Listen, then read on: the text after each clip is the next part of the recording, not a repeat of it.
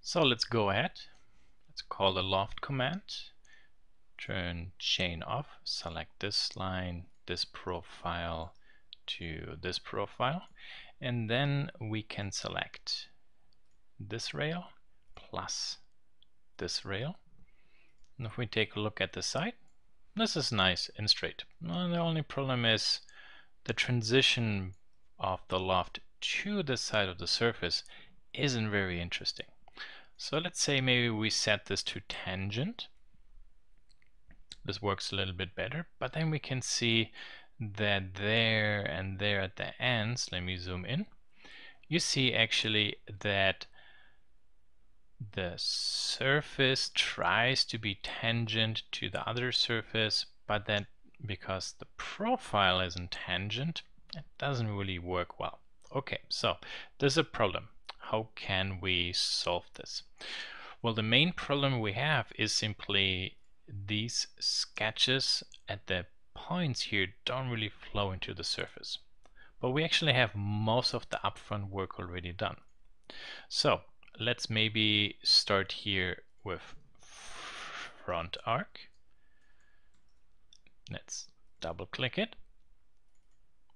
And what I would like to do is this line, which I highlighted, I would like to project onto the surface so that then I can use a tangent constraint between this line and these projected lines. The command for surface projection is under sketch, project, and then project to surface. Let's click the face and let's click the line, and then we can select a vector. In my case it is Y. Click OK, and there. Perfect. We can then select tangent to this line and tangent to this line. And now you see this flows much nicer. Perfect. Okay, good. Let's go to the back sketch. And here we will do exactly the same. So sketch, project to surface, onto the surface by using this line along Y. Okay, and then tangent this line to this projected line, and the same there. Perfect. Good.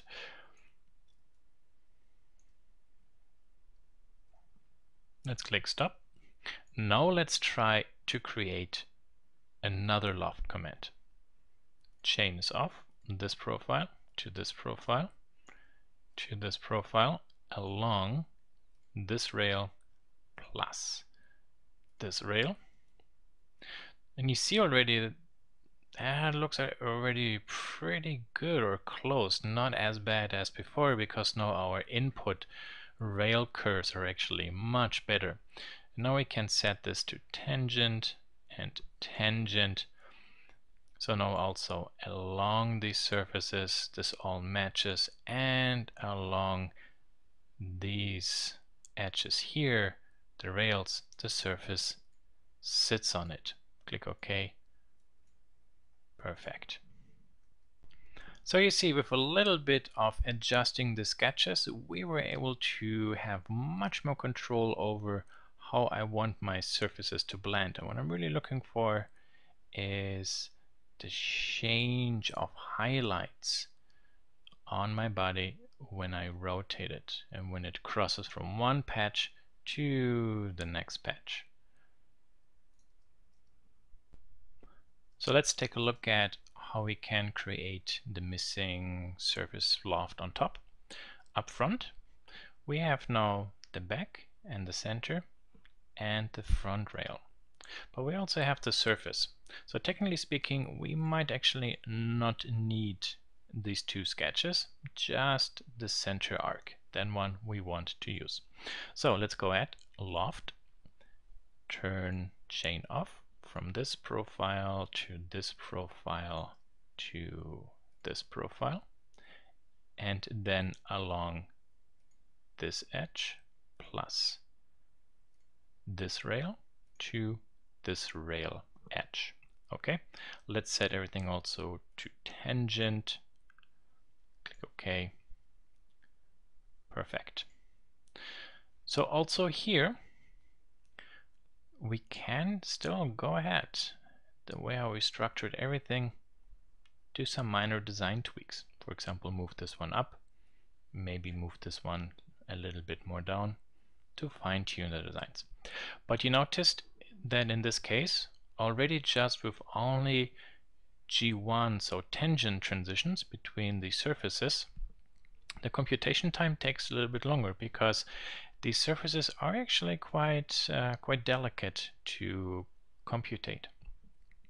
And I used tangent here on purpose for it to be a little bit faster. We later can actually replace inside the sketches or the surfaces the G1 also with G2 transitions. Then it will even be more smoother and perfect.